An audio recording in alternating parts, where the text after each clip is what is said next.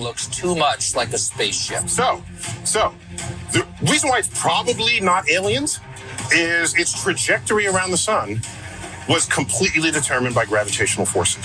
How do you know? Because we calculate this. Neil deGrasse Tyson needs to grow up.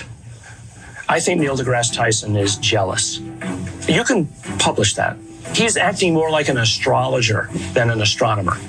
He's acting more like a priest. Look at the people who are the most against it. They're actually not practicing scientists.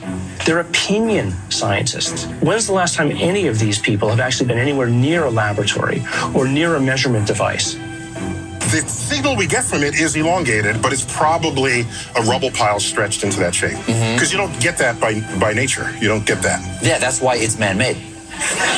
Alien-made. Alien-made. You want that to be aliens. That's what, just fess up.